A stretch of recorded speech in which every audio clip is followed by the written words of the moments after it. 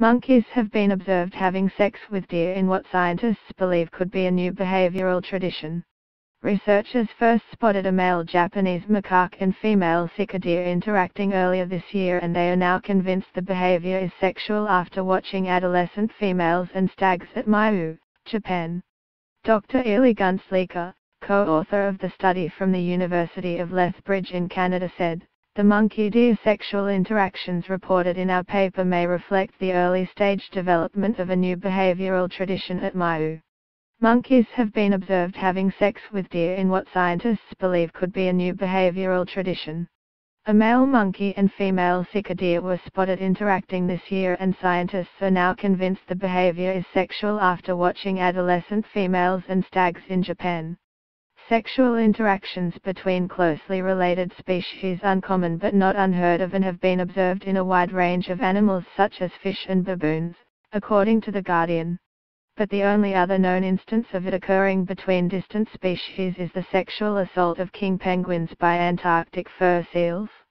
Researchers filmed the male Japanese macaque, or snow monkey, mounting a female sika deer on Yakushima Island in southern Japan, but initially scientists were not sure what was happening. However, in a new study published by the Archives of Sexual Behavior, scientists described their method of figuring out if the monkey's antics were sexually motivated. They traveled to Mayu near Osaka and observed only female snow monkeys mounting deer. They then compared the interactions to sexual ones between adolescent female monkeys, which is a well-known practice. Scientists believe the behavior may spread among the monkeys and speculated the female monkeys may have developed a taste for the genital stimulation. During the study, the adolescent females were not observed mounting adult male monkeys.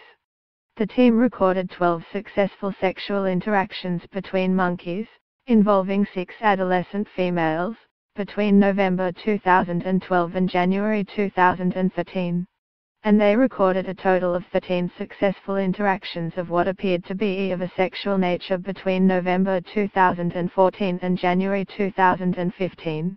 These involved 5 female snow monkeys.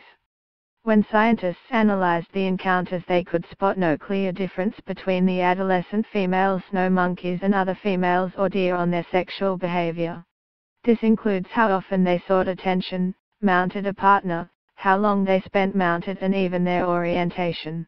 It remains unclear why the snow monkeys engage in sexual interactions with deer, but scientists believe they could be practicing for sex with other monkeys.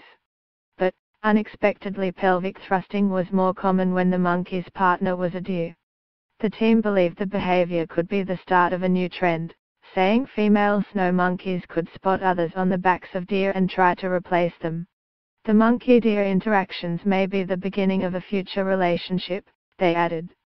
It remains unclear why the snow monkeys engage in sexual interactions with deer, but scientists believe they could be practicing for sex with other monkeys, or they could have been rejected by males, leaving them with no sexual partner.